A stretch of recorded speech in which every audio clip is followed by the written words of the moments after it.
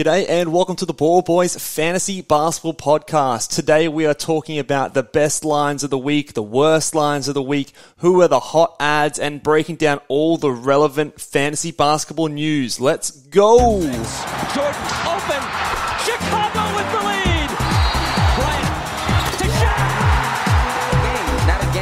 Not a game. We talking about practice. LeBron James with no regard for human life. Anything's possible. Back out to Allen. His three-pointer. Bang! Murray for three. Wow! Unbelievable. Making it rain in New York. We the North are now we the champions. Not the destination, it's the journey. Mamba out. G'day and welcome again to the Ball Boys Fantasy Basketball Podcast. I am your host, Mitch Casey, and you can find me on Twitter at BallBoysNBA and on Instagram at BallBoysFantasyBasketball. Today we are doing our weekly recap show, going over all the happenings in fantasy basketball from the previous week, week 2 in fantasy basketball, back into a regular schedule. I've officially moved into my new place, so hopefully you guys are enjoying the new setup. We are slowly getting a bit more of a studio vibe going at the moment. It's starting to, we'll build it up slowly over time, but with a bit more space now that at my place, we'll see how we go. So let me know down in the comments if you guys like the new setup, and we will continue to evolve it as things go along. So, like I said, today, a bit of a recap show, going to go through our fantasy weekly awards, some hot topics, lots of news to get through, actually lots of interesting things happening in the NBA, must-add players, watch list or streaming or maybe add players, droppable players, all of that good stuff. Let's get stuck into it. We are going to start off with the Sweet Fantasy Basketball Award. And the award for this week goes to, for week number 2, the Sweet Fantasy Basketball Award goes to Kyrie Irving. Now, Kyrie Irving has put up a huge week this week. He had 4 games. He's the second ranked player on a per game basis, but in the 4 games that tipped him over Shai Gilgeous-Alexander, who was the other guy who was tying for his spot there. But he put up this week 34.5 points, 3 assists, 6.5 rebounds, 4 assists. Sorry, what did I say? 3 threes, 6.5 rebounds, 4 assists, a steal and a half, and a block and a half on field goal percentage of 51% and an 89.7% free throws and only 2.3 turnovers. Just an absolute enormous week for Kyrie Irving.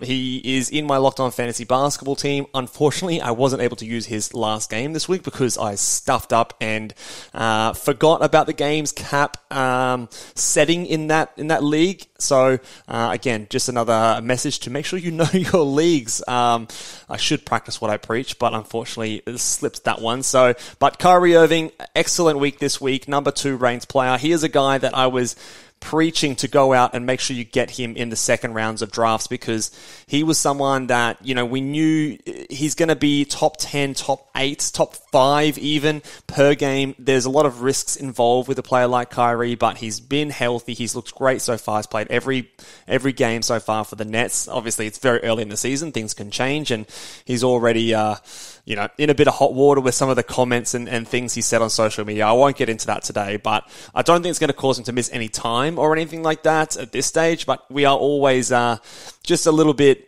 anxious of things he says and things he posts out to the media. I don't know, just the general weird behavior that can cause him to miss time, but so far so good. He is someone who, if you're able to get in the second round of the draft, what he's done so far has definitely encouraged you, and I think that this week, just an absolutely absurd week. The 1 steal, 1.5 steals, 1.5 blocks blows me away. He's actually not a bad shot block. I don't expect this from him, obviously, on a week-to-week basis, but he actually is someone who can get you sort of 0.6 blocks per game as a point guard. He's super efficient, we know that. The assists are okay, they're not elite, but the scoring, the threes, the efficiency, he's actually a good steals guy as well. So Kyrie Irving is our winner of this week's Sweet Fantasy Basketball Award. The next award here is the Loser Award.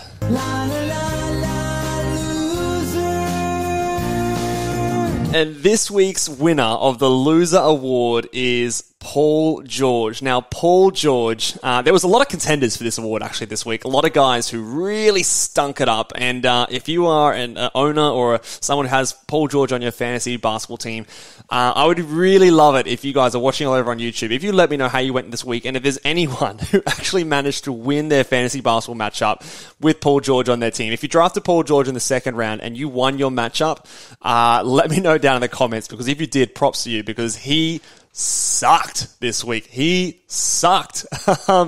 Wow. He was the 356th ranked player. 356th from a guy that you drafted inside the top 20. I know there's fluctuations on a week-to-week basis, but 356. Wow. He played 32 and a half minutes as well, which is the other extremely troubling thing. So the minutes were there. He did, and that's per game value. He only played 2 games this week, putting up stats of 12 points, 1 3, 5 rebounds, 3 assists, half a steal, no blocks. He shot 29% from the field, 100% free throws. That's great. He hit averaged 2 free throws, so hit 4 this week and 3.5 turnovers. So just absolutely putrid from Paul George. It's been really, really rough for the Clippers going early on. Kawhi Leonard's obviously sitting a lot of games. He's getting advice for his tightness in his quads and his knee. Paul George hasn't had it going yet. It's been really, really tough. Ivica Zubac has been up and down as well as the only other really fantasy relevant players. You've got your other guys, Norman Powell and Robert Covington, Marcus Morris. All those guys are just back end at best kind of fantasy rosters, but yeah, very, very discouraging here that Paul George in this week was, it just didn't help you. He actively hurt you in most of your lineups. If you're punting the field goal percentage, sure, it helps a little bit, but what else has he given you this week? 1 3 per game, so he gave you 2 threes for the entire week. He gave you 24 points for the entire week, only gave you 6 assists, 10 rebounds for the entire week. It's just absolutely terrible. And yeah, it's so hard. These Clippers players, their schedule, their restings, and all those kind of things. It's really, really hard to trust them. I was worried about them going into the season.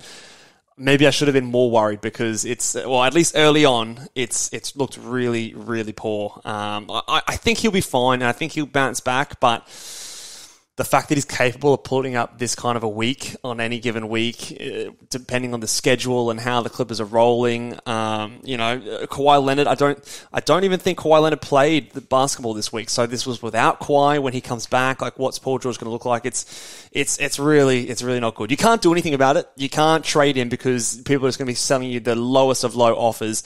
You've just got to kind of cross your fingers and hope for the fact that he is going to be better than this. But Paul George is very deserving of the fantasy loser of the week.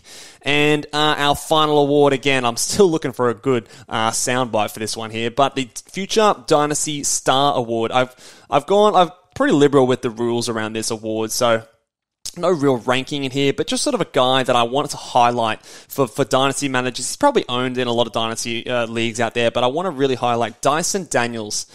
He played his first sort of meaningful minutes in the NBA this week. He only played 1 game. I think he is out now. Is it illness? There's a lot of guys getting sick. I can't remember what he's out for. Let's just quickly check that one here. Dyson Daniels. Oh, sorry, it's going to be... But he played the 1 game. He played when there was a lot of guys out for the Pelicans. His ankle. Okay, sprained ankle early in the season that caused him to miss the second game. Okay, yeah. So he played the 1 game. He's played 2 games so far, but the first game he only played 3 minutes. I think it was pretty much garbage time. This last game, this past week, played 22 minutes against Dallas and put up 11 points, 2 assists, 3 steals, a block, 3 rebounds, shot 80% from the field and 100% from the free throw line. So the percentage is obviously not going to be that good, but I just wanted to highlight the fact that Dyson Daniels is a player that I really, really like. I think I had him... I think he was top 6. I think he was maybe he was even top 5. I'm pretty sure he was the guy behind my Ivy, Paolo, Jabari, and Chet tier. Those were my consensus top 4. I think I ended up moving Dyson Daniels ahead of Shaden Sharp into number 5. It was kind of those two in that next kind of drop-off tier for me. He went at pick 8 in the draft, a perfect fit, in my opinion, for the Pelicans. They have a renowned coaching staff over there in terms of player development, especially shooting. Their shooting coach is very renowned there, helped players like Lonzo Ball improve his jump shot, helped players like Herb Jones shoot much, much better than we saw him shoot in college. And now Trey Murphy, Trigger Trey, is lighting the NBA up with his three-point shooting ability. So that was his big weakness in the G League last year, but he is a player that I think is incredibly smart. He has a very high basketball IQ. He's an excellent defender. He's long. He's a good and willing passer. He's a strong rebounder for his position as well. So he's going to find it tough to break into minutes. This is a really deep Pelicans team. Now, this performance here to me is a very nice glimpse on what we can expect to see from him. It might take a little while, but I don't necessarily think it's crazy to think that at some point this season he takes over Alvarado in terms of that backup position, or someone like a Najee Marshall is starting at the moment with players out. I can easily see Dyson Daniels stepping into that role. The issue is that they do need spacing around a player like Zion, and Dyson Daniels doesn't really provide that. So his opportunity this season, I think, is going to be limited. So you might find at some point when the noise breaks down after this game, and obviously he's missed time with the ankle, you might be able to execute a bit of a buy low potentially if someone has a Dyson Daniels and they need immediate production and you're willing to wait a little bit more. I think Dyson Daniels has a potential to be a dynasty fantasy stud. So he is the winner of that award for this week with his first meaningful minutes in the NBA, and a player, an fellow Aussie that I really, really do like. So I think he's going to be a mainstay in our fantasy teams for a while. Let's go on to some hot topics now, guys. Now, obviously, the big news for the week is the Josh Primo cut, or the fact that the Spurs have waived Josh Primo. It's come out recently that he has been allegedly exposing himself to female members of the San Antonio staff. And before that news was even released, he was obviously waived by the Spurs. So I don't necessarily want to get too much into the non-basketball aspects, things of this, but it's obviously very serious allegations. It's not something that I think can be tolerated in any workplace, and obviously the NBA is something that, you know, as much as we like to watch it and enjoy what's happening out there on the court, it is much more than that. It is a workplace, and I think that the Spurs doing this, I think they're a class organization. They're not going to stand for these kind of things. I think that they're going to have a zero tolerance policy for these kind of things, and I joke a lot about the fact that they drafted him. I think it was at pick 12 last year. I thought it was a ridiculous pick at the time. He's shown some improvement on the court since then, but it's still not someone who I never really thought had a super high ceiling. His fantasy game never translated very well. But aside from that, it is obviously a big call to just cut a player that you've invested a lot. They've picked up his third-year option. You've invested some money in him. You've invested draft capital in him. So it's a very, very strong message to send. I think it's an important message to send. But it definitely took me very much by surprise on the morning that the news leaked. Or not leaked, I suppose the wave news dropped. I thought for real that Shams had been hacked. That's how surprised I was. I legitimately thought that was the case. And then, of course, the news of why he was dropped has come out. So in terms of, from a fantasy basketball point of view, I think that this definitely helps solidify the Trey Jones acquisition. If you've drafted him late, I think this helps him. One of my fears for Trey Jones throughout the season was the fact that because the Spurs were rebuilding and they were very much not committed to any certain player as their star of the future, maybe outside of Keldon Johnson and Devin Vassell, that there was going to be a lot of tinkering through the lineups. And I think that this removes at least a little bit of a threat of that happening. You might still see some players like Malachi Brennan. Who's the other guy that they drafted? slips my mind just for now, but they've got a few other younger guards, but they're not necessarily your traditional point guards. So I think this does really help Trey Jones and solidify his value. I don't think it necessarily helps him boost his value, but I think it just avoids that threat of future slip in value. So that's all we're going to talk about there for Josh Primo. I don't know. It's still very too early to see if someone's going to come and pick him up. He's not a guy that really troubles us in fantasy basketball anyway. So I think unless he goes to... He was already on a scrub team with the Spurs, and he's not going to have value on a team like that. He's probably not going to have a value on any other team. So in terms of his landing spot, I really don't think that there's a landing spot out there that means that we have to go rush and add him off the waiver wire. So I think that it really just helps solidify the value of Trey Jones from a fantasy basketball point of view.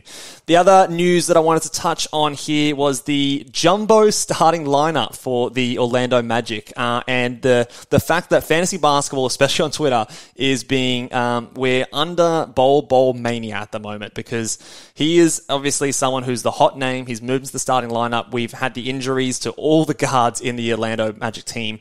Cole Anthony has now been out. He's been ruled out, I think, for the next 6 to 8 weeks. Fultz and Suggs have yet to make their returns. So they've gone with the jumbo lineup. They're basically starting Paolo at the 1. Franz out there. He's kind of the other sort of combo guard. And then you've got players like, who's their other guy? Wendell Carter Jr. is their center, and obviously Bol out there, and I'm blanking again. Anyway, he's not a very good fantasy player. So the Bol news is the big one.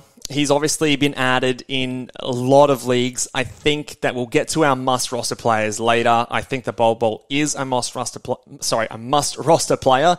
I would caution though that I don't know how. I've seen people spending, a third of their fab budget on acquiring Bol, half of their budget on fab getting Bol. I think that he's a good ad, and I think there's definitely a higher upside there. I would just caution that whenever these guys do come back, I don't necessarily think that Bol stays in that starting lineup. He definitely is someone who has a good per minute production, and he could retain some value even if he's coming off the bench. And all it really would take would be like an injury to someone like a Wendell Carter Jr., an injury to a Paolo Banchero, one of those types, and he could really rise in value and skyrocket. So he is a nice stash there, but I definitely want to be viewing him more of like he's in a Kongwu, Hardenstein, Isaiah Jackson type player who's got a short-term bit of elevated value at the moment because there's injuries to the team. He's not the guy that's going to come in, I think, and demand 28, 30 minutes a night and let's go. This is Bol's team now. I definitely don't think that's the case. He's a good ad. He's good at blocks. He's good at field goal percentage. He can hit some threes as well. Decent enough rebounder as well. He had his first double-double the other day.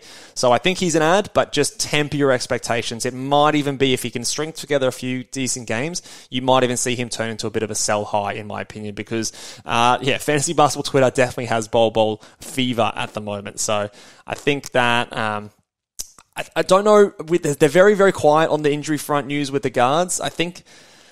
From my understanding, they're getting pretty close to a return, maybe another few games away.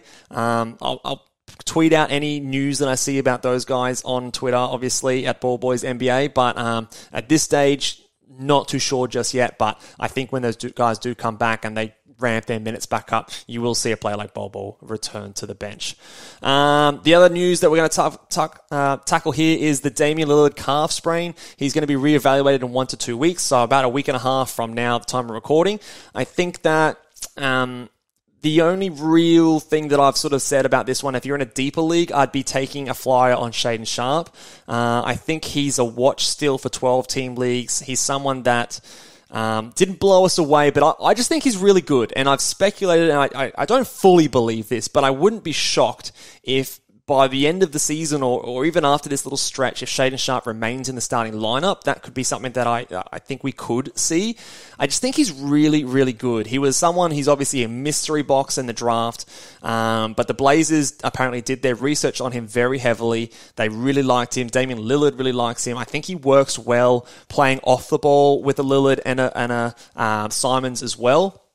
He's athletic as hell. Like, I don't know if you've seen the highlights, those dunks that he's getting up, head at the rim. He is efficient as well. I think he has the capability to be a really good defender with his size and length. So I said that I think he could start over Hart. He could honestly start over Jeremy Grant, who's been pretty poor this week. But I'm not predicting it, but I'm just saying that I wouldn't be shocked. And if I'm in a deep league, I take that flyer. In a standard league, I'm watching it very closely to see how he goes over his next few games. You might not necessarily use him because I know they've got a few games on some high volume days, but it's still a situation that I'm monitoring for the rest of the season value that Sharp could potentially have, just because I really do think he's a good player. His fantasy game is not as amazing as his actual impact, I think. He's definitely a scorer, an efficient scorer. If he can bring the defensive stats, like the steals, blocks, and also maybe some assists, that he could have some good value. But I think that he is someone that could benefit. The other player that benefit is Winslow. He got a bit of elevated minutes in the first game. He's decent, low upside, but again, in a deeper league, if you just want a sturdy guy to give you some assists, some steals, some decent enough field goal percentage, I think that he is someone that you could look at again, though the upside, I think, is a bit limited for him. And the last bit of news that we're going to talk about that happened today, Russell Westbrook coming off the bench for the Lakers. He played well. The Lakers won. So congrats to the Lakers. You got your first dub. Avoided going 0-6 for the first time in 70 years. Which is good. Props to him. He did look good. I'll put my hand up and say, obviously, I'm not the biggest Russell Westbrook fan, but he did look good today. What did he have? I think he had 18, 8, and 8. He was efficient. I think he hit all 4 of his free throws. If I just make sure that those stats are correct. Pull up the box score here. Yes, 18, 8, and 3 assists, a steal and a block. In fact... Oh, no, sorry, I'm looking at the wrong game. That was the previous game against the Timberwolves, which he did also come off the bench. So for today, 18, 8, and 8, no steals, no blocks, 6 of 12, so 50%, hit 2 threes, and hit all 4 of his free throws with 3 turnovers. He was a plus 18 on the court. So he did well. He still played his 31.5 minutes, so that's excellent. Maybe this helps his value. I'm still very skeptical, though. I think you can still hold on to him if you want what he potentially could give you. I don't think that we're going to see a dramatic change, though. The Denver Nuggets, they didn't play all too well. Their bench, which obviously he feasted on, especially I think it was in the third quarter, he did really well. Were pretty poor defensively, and I think that teams will adjust to this. But it is obviously a new wrinkle in his rotation, and you could prove to give Russell Westbrook a little bit of life. So if you really wanted to take a fly, you could go and grab him. Be aware, the percentages are not going to be good like this. He's not going to shoot 100% from the free throw line. He's not going to shoot 50% from the field. That's just not happening. He's just not doing that. But it might be enough that he can get more usage with LeBron not on the court for more stretches when he's out there. That definitely could help Russell Westbrook. That's the saving grace. I think that is the only thing that you could see, that classic Russell Westbrook junk time counting stats could seem a bit of a boost.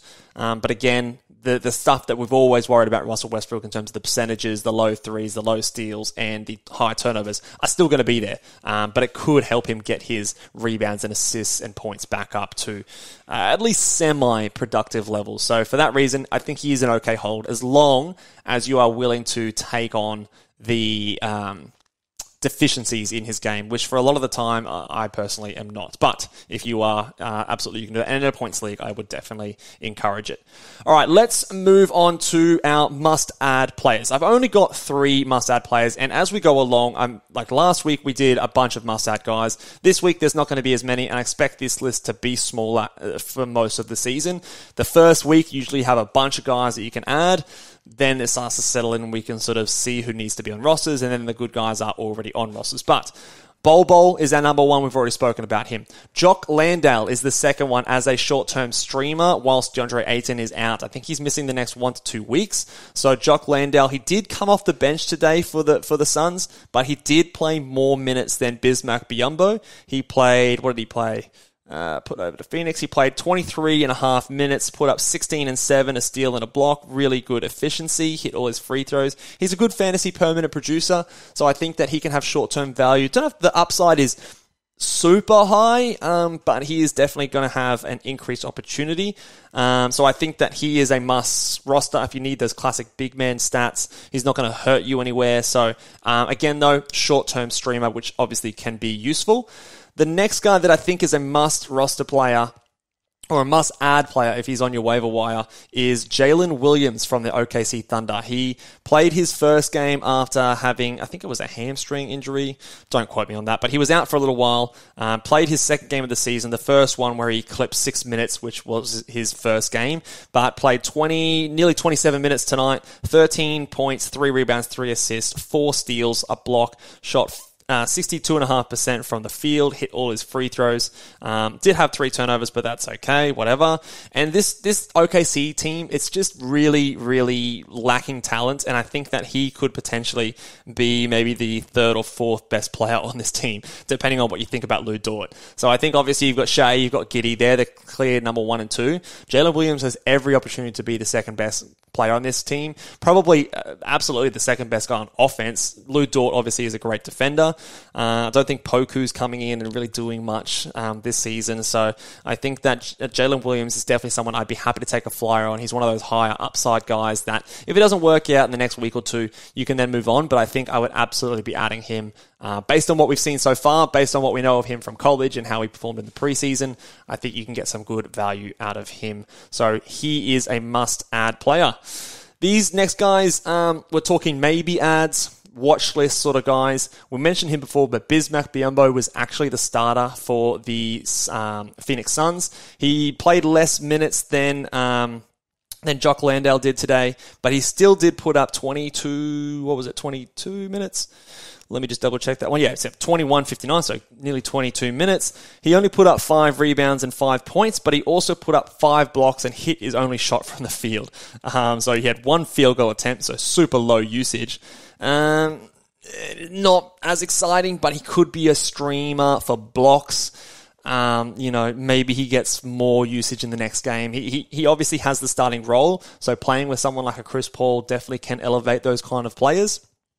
Don't think the upside is especially high, but again, if you really need those blocks, you really need those big man stats, he could be someone, especially in the deeper league, that you absolutely have a look at. Caleb Martin, I've got him here on the maybe ads, even though you might consider him a must-add player. I'm not putting him in the must-add players because obviously he does what he does and he's only going to suit certain teams. If you need points and threes, you're not really going to get that from him, but if you need good defensive stats, some solid percentages, some low turnovers, he will rank really well and he's probably a really good roto player, but I don't necessarily think he fits every single team. So have a look on what your team needs, and I think Caleb Martin is going to be pretty safe in terms of his minutes and his role. I've got him in a few teams because I'm looking for those things, but by no means do I think he's a must roster player in every sense of the word, that he's going to be beneficial for every team.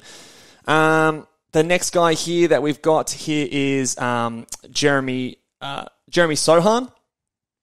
So Jeremy Sohan is someone that was cooking after his last game, the last few games, in fact. So I think that he is someone that could be an ad if you can be a bit patient. I think he was ill, so he missed the last game, but if he comes back and keeps his starting role, I think he's someone that you definitely could add. All right, last little segment for today, guys. We're going on to the droppable players. Just going to rattle through these guys really quickly. I think Dennis Smith Jr., whilst he's been a good streamer, I believe Terry Rozier is getting closer to a return. So you don't necessarily have to drop him, but he is a guy that you could drop if there's another player out there that you want to make the switch. I think his value is limited and is going to be coming to an end soon. He's also been kind of harmful for your percentages, and if you haven't been able to tolerate that, it's okay, I think, to move on from him, even though there might be still a little bit of value left and he maybe plays another one or two games as a starter, but I think it's okay to move on for him now. Patrick Beverley, minutes seem to be dropping down. He just isn't providing enough right now. You could hold on to him if you still need those steals and blocks, but it's not really, really high upside, and I think that Dennis Schroeder is going to come back in soon, so the upside is limited, so I think he's a player you can move on from. Colin Sexton is a guy that I think you can drop.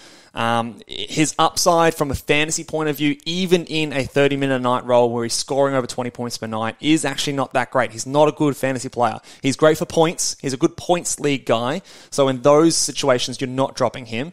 But in a 9-category league, when you're stashing someone who's coming off the bench and the overall upside later is actually not that high, I don't know if he's worth the hurt in the meantime. A lot of people will disagree with that one, but I personally think if you're holding on to Colin Sexton, waiting for a trade, I think you could be waiting for a long time, holding onto a player that's pretty shit at fantasy basketball, and the payoff in the end actually might not be all that great.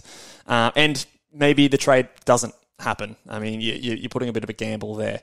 The next guy here, Walker Kessler, I think it is time to maybe move on from him. I'm pretty... as we just lose the video there. Sorry, guys. Still getting used to... We're going to switch over to this camera now, just to finish off the podcast. Got to get that battery charged. So, yeah, I think that Walker Kessler, he's one of those big man guys at the back end of your roster. He's the backup big man. There's a few of those guys in Duran, Onyeka Okongwu, Isaiah Hartenstein, and then obviously Walker Kessler. I'm forgetting a few. Isaiah Jackson. Those guys, they're all obviously high upside guys. I think for me, Walker Kessler is the bottom and the back of that list. So I think that if you have him, it's probably time to move on. I think that there's limited playing time that's going to be developing in the next sort of little while, especially with Utah playing decent, getting some wins on the board. They might want to extend this run for a little bit longer. He might be a pickup later in the season, but especially if you have sort of if you're not way out in front, if you're already clear out in front, he's fine to hold if your team's doing that well. But for a lot of us who are holding a player like that, we need those wins now. And I think that of those players that I mentioned before, he is probably the clear cut from them. Alexei Pokusevski, he is definitely a cut. Some people are still holding on to him. He did start today, but again, I just think that OKC front court rotation is just going to be up and down for the majority of the season, and there's no real clear winners there. He started, but he still only played 24 minutes. 4 points, 4 rebounds, 3 assists. He had 2 blocks, which is cool, but it's not trustworthy enough, I think, to me. I think I'd rather stream that position personally in a 12-team league. And then the last couple of guys, Precious Achiuwa. I had him as a must-add player last time. I think it might have been just before they announced that Scotty Barnes was back. And I did preface to say that while Scotty Barnes out, he's a great add. As soon as Scotty Barnes comes back in, he's okay to drop. So I do think that whenever you see any of those starters go down with an injury, that Precious will be the guy that gets a lot of value, because basically they're just going to restructure their lineup so he's going to be the center because they're so long. The only exception might be with a... Freddie Van Vliet. If Fred Van Vliet is out, maybe Precious doesn't get that big role, but even still, he might be a speculative add. But right now, starters are healthy, so I think that Precious is someone you can drop. And again, a lot of people might disagree with me, but James Wiseman, you can drop him. I don't think that he, again, as a backup center, he'd be behind Walker Kessler, in my opinion. I don't see his upside or his pathway to minutes. I'm coming around on his on-court ability. I think he has upside, obviously, but when you're playing on a team with championship aspirations, you're playing on a team that likes to go small traditionally, you've got several guys that can play that center position in Draymond, in Wiseman, in a few, even Kuminga plays at that position. You've got the steady guy in... Jeez, I have so many blanks these days. You know the guy I'm talking about. Anyway, you've just got a few guys there that you can run through that position. I think that Wiseman is someone that just struggles to get minutes in the mid-20s that he needs. Even when he plays well, even when he's shooting 80% from the field, he usually often only struggles to get to 16 to 18 minutes per night. It's just not enough. He's not the best rebounder as well. Doesn't give you the other sort of stuff that you think you'd need from him. So for me, James Wiseman is rostered in way too many leagues, guys. If you're holding on to him, I think it's time to move on. He was a decent stream last week. Warriors had a good schedule, but I think that this week it's not so good. So I think you can move on from Jimmy Wiseman. That will do it for us today, guys. Let us know down in the comments below. Again, apologies about this camera. I'll have to get a decent charger for me to charge this while I'm recording because the battery did run out there. But let me know what you guys think about the new setup and the new podcast studio. We are going to be decking it out over the coming weeks. Still getting things out of boxes while we move in here, but hopefully it adds a slightly better visual element to the podcast if you're watching over on YouTube. If you are on YouTube, make sure you guys give the video a big old thumbs up, hit that subscribe button, turn notifications on so when these podcasts drop, you'll get first access to them, first access to all the news. Follow me on Twitter at BallboysNBA, and I will catch you guys next time. Laters.